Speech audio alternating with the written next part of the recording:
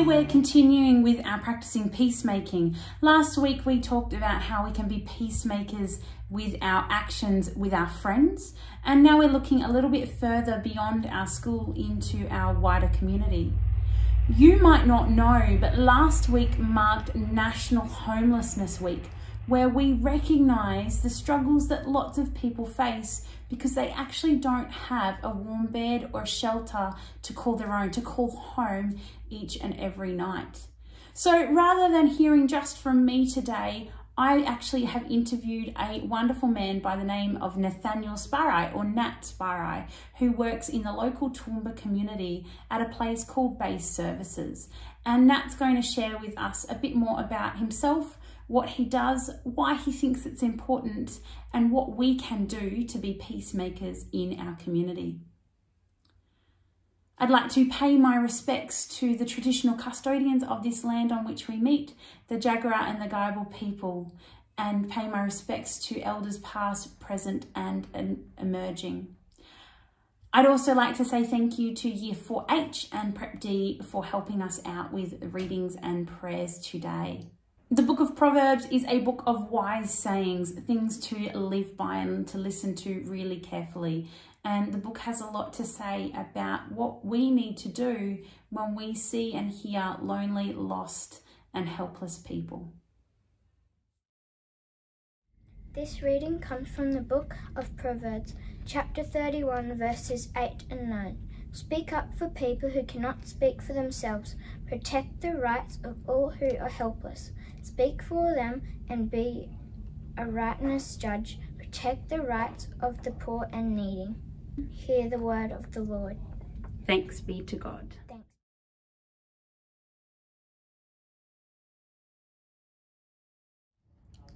All right, Nat, can you tell us a bit about yourself and what Base Services is? Yeah, cool. Base Services' main program is our soup kitchen, which we feed people, and we work with people facing difficult circumstances such as homelessness, drug addiction, family breakdown and mental health.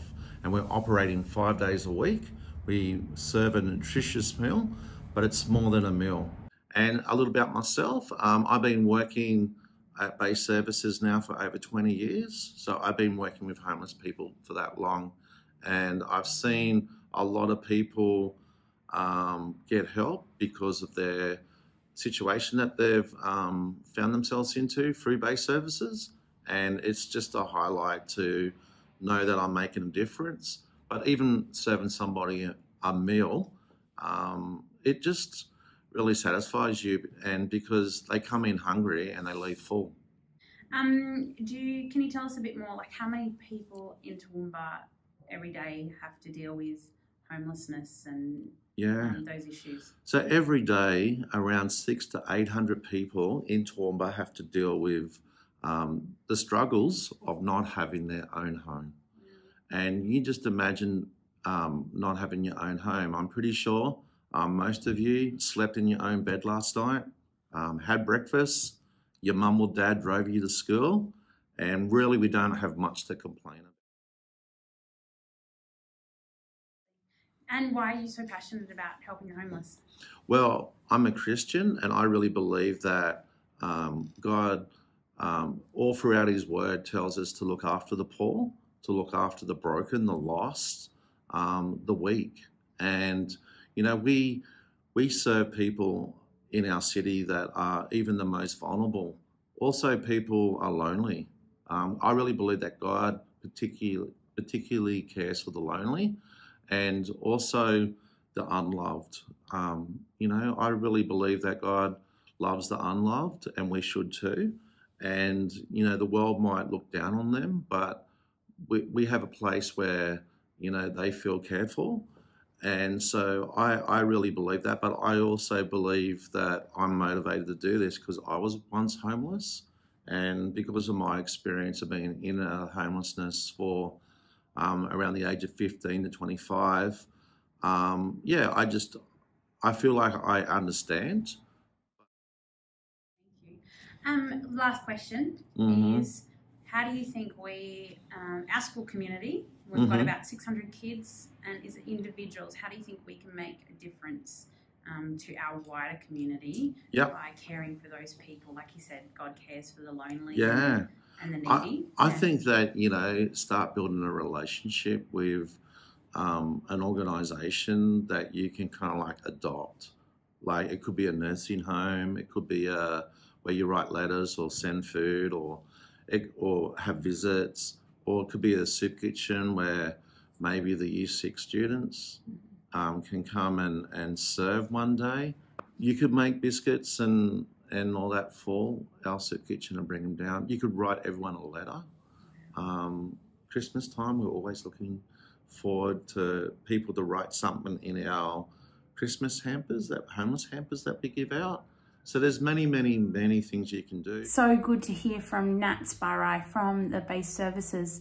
Now we're going to move into a time of prayer. It's always a great time and a really important reminder to stop and to pray, to give thanks to God for all the wonderful things that we have, and to ask Him for help as we walk on the road of being peacemakers.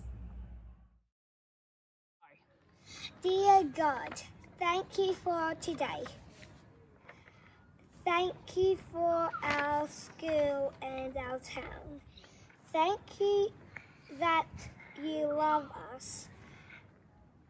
Give us a happy heart every day so that we can be peacemakers like Jesus. Amen.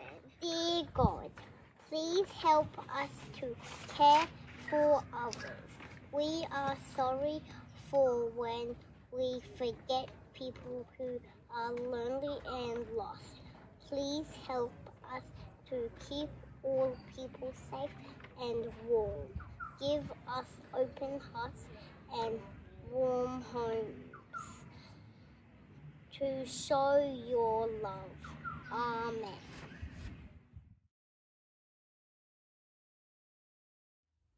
As we finish today, you might be wondering, Reverend Zoe, we used to give food to the St. Luke's Parish Pantry. We used to bring food for chapel.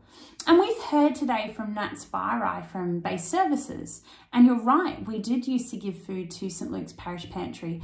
And the great news is we still do, and we still can. Now, some of you in years 3 to 6 might not be used to it anymore. You might not know because it often happens in Prep to 2. I am actually going to encourage everyone in primary to make a contribution to food for chapel for the St. Luke's Parish Pantry if you can. So every Thursday when we have chapel, I'm going to bring some buckets to your classrooms and you can drop off some non-perishable items, some tins of food, some cereal, things like that, long life milk, and we're going to take them down to St. Luke's because that is a reminder that we already are peacemakers. We already have been helping our community, but we can continue to do so, and we can think of other ways that we can help as well. So ask mum or dad or your house parent if you can grab some help in making a contribution to our parish pantry, our chapel food, and we will see what wonderful things we can do together